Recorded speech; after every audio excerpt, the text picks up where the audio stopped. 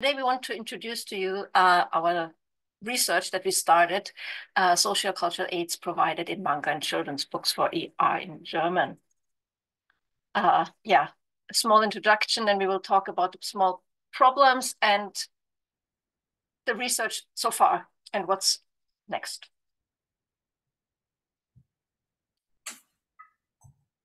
First of all, I'm an English teacher, so for ER in English, my experience of ER has been generally that the students have not chosen to study English. I consider them sometimes false intermediate. This is often we hear about false beginners. I feel a lot of our students have been studying English for really quite a long time. So in many ways, they're quite advanced until it comes to actually doing something in the language, in which case they seem not to have much confidence. So for me, I feel, just to echo something Ben just said, ER for me is really fluency practice. So it's a chance for them to actually use the language, and it's kind of like jogging. That it's good for you. It builds up your strength and stamina, and it makes you able to do all sorts of other things. And I also kind of think of it as an antidote to the industrial EFL machine. That there's a kind of industry, there's a kind of grammar industry that's pumping out all these textbooks and producing English lessons and tests, and there's a kind of conveyor belt that our students have been put on. And I feel that as a university teacher, that they need a kind of rehabilitation of the English language from this test machine device. And extensive reading is a very good way of doing that, of introducing, well, here's something, you can read this book and actually enjoy it, and you don't need to do all of this other mindless, busy work that's often associated with language teaching. Not just in Japan, but I think around the world. Certainly, it's my experience of learning French when I was a schoolboy in England. It didn't seem very relevant. Books. Another factor, another feature of ER in English is that there's a very good range. English is a very resource-rich language for language teaching. So as well as all the textbooks available in English, there's also a very good range of graded readers. Of course, it can always get better, and it is always getting better. But this is maybe in contrast to what Corinna is going to tell us about. Yeah, unlike the English readers or students, the German or other languages that start at the university, we start from zero. So we have 100% real beginners. Very rarely there's one student that has learned before. And the classes are usually elective or semi-elective. Semi-elective would be like a class they have to study a second language, but they can choose from French, German, Spanish, and whatever. So they have a very high motivation to learn, or a rather high motivation to learn that language, and also about the culture, which will help us later on in what was mentioned before, like cultural settings in pictures and stories. The teaching setting is a little bit more fixed. I had the feeling that if you are in charge of a beginner's class, you are supposed to cover a certain range of basic grammar, of basic communication skills for your student. On the other hand, a lot of reading, the image, a lot of German teachers, they do reading, especially in the second year, but it's intensive reading. Now, I don't think that intensive reading is bad, but it's like comparing apples to pears. They're both tasty in a different way. What I'm doing, just that you know, I've been teaching first, second, third, and sometimes fourth year students. In the first year, because of the limited language they have, I usually read to them so that I can enjoy. And in the second year onwards, the students, I ask them to read a book in a sustained silent reading way of 15 minutes in class, absolutely ungraded, just enjoy the book as far as you get. And in the end of the year, ask them to fulfill a questionnaire. The problem. In general, in the readers' levels, for English, you might have seen the problem that publishers vary in the leveling, what is difficult, what is not difficult. And many of the levels are what actually also Dr. Fuji presented today, is that there are clear language levels, like not including what is included in the Yomiyasusa level of pictures or the size of the text and so on. This comes even more into context for the non-English books, where we do not have like what you have in English, the Yomiyasusa level so far. And again, we have less books, especially less books at the lower level, which is a double pinch because our students have a much lower level to begin with. They have been studying 1 or 2 years only. Yes, and the cultural setting, that most of the books that I know of so far, which are meant for graded readers, are in a cultural setting inside Europe, because they're produced for a European market of people studying there. That might be the reason why they have a little low-level books, because the people who live in Germany progress much faster than when we're here. Next slide. Here I want to show you just some examples. Actually, we had one student trying to use the Yomiyasusa level also on German books. And those actually, if anybody does German, I can recommend those books. It's a series actually from Eli, and it's teen readers rather than graded readers, because there's not enough other material, but the students really liked them. The publisher here allocated for the one book A2 and for the other book A0, but our student said it's exactly the same level, level 0.0 to 0.5. So she thought it's similar. It could be some other reasons why this one book is equally easy to read for her. And for the cultural background, I want to point out 2 books. One is, in English, it's Emil and the Detectives. You might have known it's a book by Kästner. His might be the first children's book ever, other than a fairy tale, not being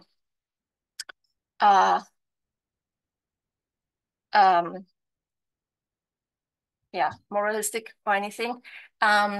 Very high level, actually, but not only that. Can you move on? It is published about 100 years ago. So even though it might be still a nice and fun story, but some of the setting, how people communicate, for example, 100 years ago and what our students have now, and it's set in Europe, might put them at a pinch. And another one would be Kopftuch, like the scarf issue is not an issue in Japan. And most of our students, you might have had the same experience as me, they don't feel that religion can be a problem, actually, or that having a scarf or no scarf is a problem. But in Germany, it's a big debate. So they might not understand what it's about.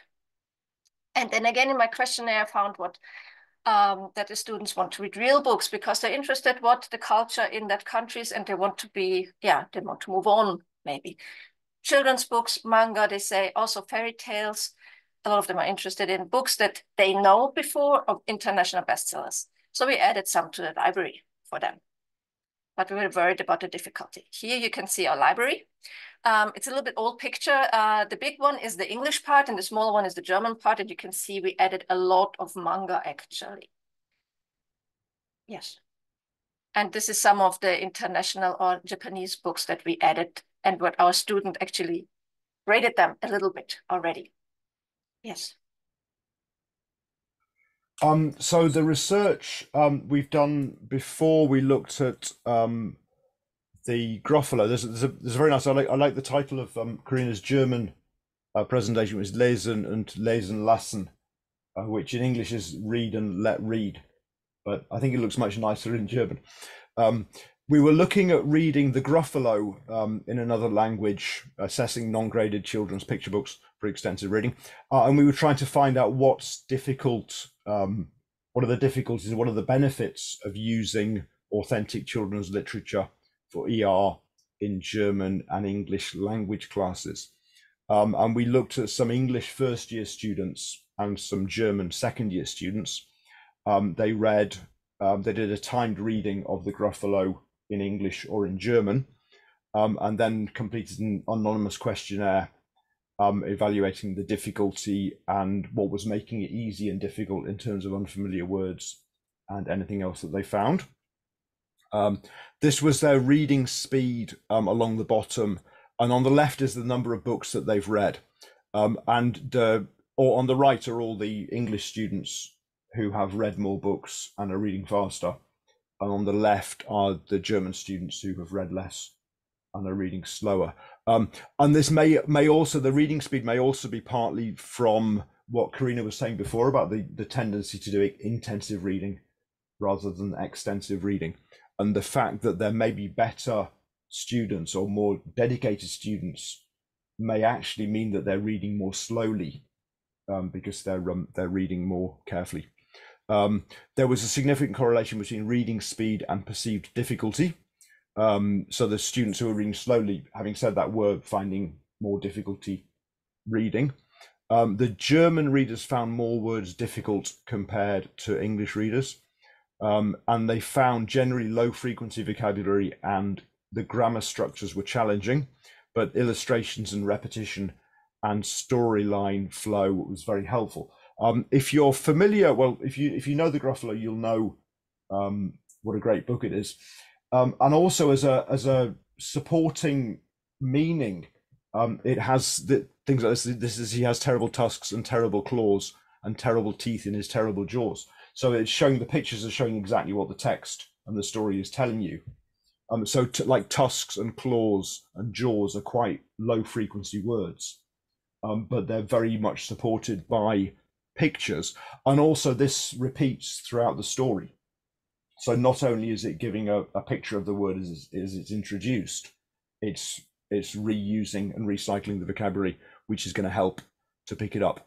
And those are the German versions, and the knobbly knees and the poisonous wart at the end of his nose.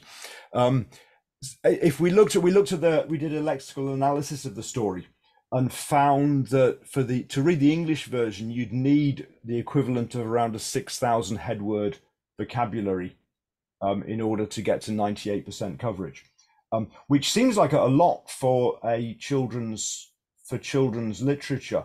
But I think we sometimes forget how many words children will know, and especially if they're being read to, they may not know these words as readers. But I think people pick up about 1,000 words a year.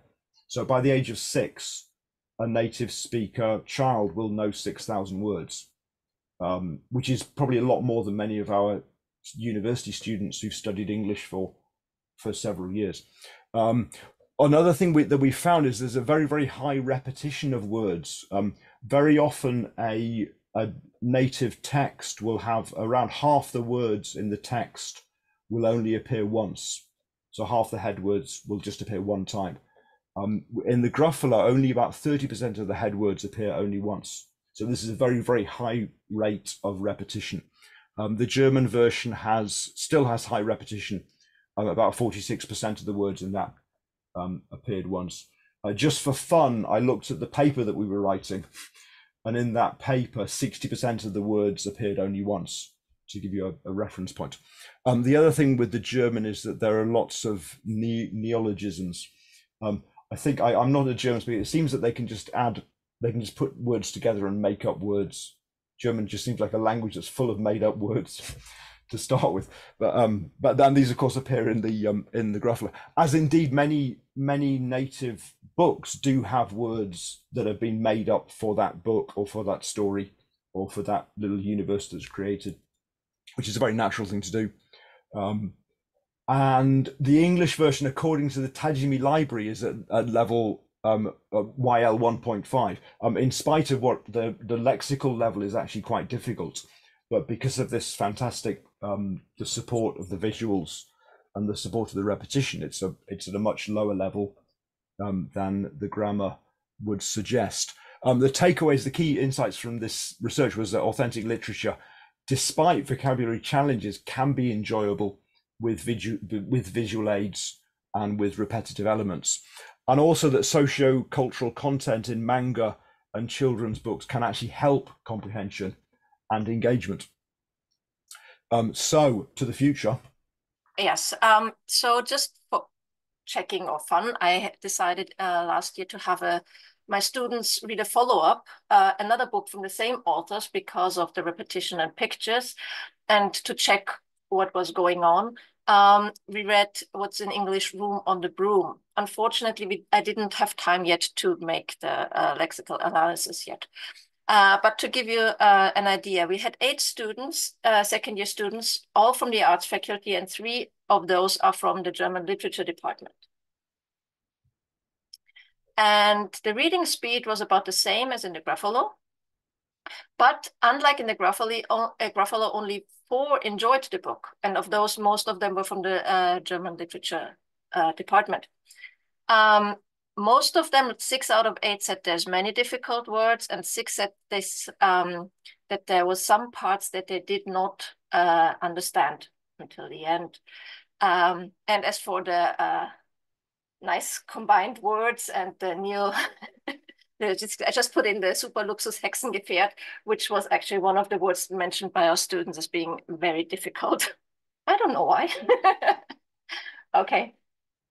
But almost all of them pointed out as aids the pictures, but they said not for the full story, but for the gist. Yeah, so it was not enough seemingly. And 2 also mentioned the repetition as helpful. Yes, let's have some look for those who don't know the pictures. We have the protagonist is a witch and a bunch of animals. So from the pictures, it's rather understood. And you can see that unlike the Gruffalo, the words are not directly connected to the pictures. They're close to them, but not directly to the pictures. And just for fun, I had a look at some of the somewhat cultural pictures in here. One could be the witch, actually, because the witch in the European setting is an old, ugly lady, most of the time, the image, with colorful and sometimes shabby clothes, while the Japanese witch is a cute young girl in black, neat clothes. So you have 2 rather different images on the one hand. On the other hand, you have similarities like a pointy head, a broom, and a ward. So actually for that, I would have to maybe ask my students if it's that those similarities are enough to bridge, or if the students by now are just used enough to seeing the European witches. So which one, is it disturbing or not? On the other hand, let's look at the dragon. I think for most of us, this is clearly a dragon. I asked my little girl, and she also said this is a dragon, clearly. But if we take apart the European dragon, can you show us the dragon? The European dragon is a dinosaur with wings. And the Japanese is more like a big snake with legs and whiskers. So you could say those are different creatures. It could be also that the students just say, oh, it's some kind of beast. So if they don't care, they could say, okay, has enough similarities. If you look at the shape of the head or the features on the head, there is enough similarities. Or they could just say, but we have seen so many dragons in other movies. We are already culturally aware of that dragons don't have to look like the white one on the bottom. So yes, again, we could say that the pictures and the repetition were considered as aids, and some unfamiliarities did not interfere, like being a little bit different, the witch being a little bit different, the dragon being different, the background being absolutely European or American background. But there were limits, because the Gruffalo, as you can see again, clearly points to the meaning of the words, while the Room on the Broom does not. And from now on, well, not only have we to still analyze the words directly from the Room on the Broom, we want to concentrate more on books with familiar settings, as the students also, or as we thought, manga, children's books. There's some Japanese children's books like Schneid. There's an English version of that too, actually. Guri and Gura for all of those who you know. But it's sometimes rather difficult to get those. Or world-known ones like The Hungry Caterpillar.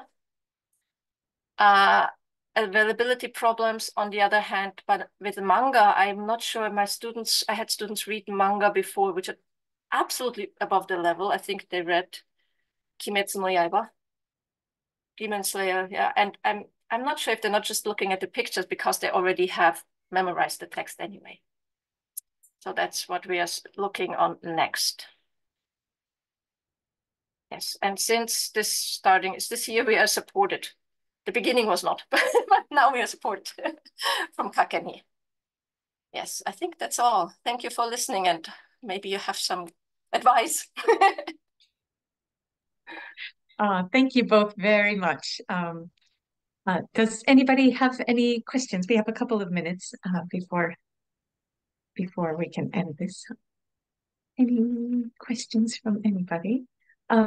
Kimberly put a comment in the chat box about getting help with the reading materials in German because she's wanting to establish the same sort of program in New Zealand where she's at. So I think at the moment I don't have an updated list, but I can get an updated list of the books that we bought for the library in Shindai. I'm sure we can get. The one I have at the moment is from almost a year ago, and we added some books in between, so you might be interested in that. Like the Es Schneit is not on the book list that I have at the moment, but I can get one for you. I can get one available. right. Oh, lovely, lovely. Yes, I don't know if Lily is here at the moment or if she had to step out, but yes, we can we can pass it along as well. She's put another question in. If you have the approximate difficulty level 2, that would be wonderful. Level of what? Sorry. of the books for the library. Of the books for the library. I think we should be able to share. Yes. What we've got so far. Yes. The thing is, we have a vast library with basically all levels up to B or C, because a lot of other teachers also bought. But for the extensive reading, I can definitely not recommend them. We did this for the German. It was please stay within A1. A0 is a high recommendation. And the teen readers. I thought the teen readers might be too childish for my students, but they didn't mind.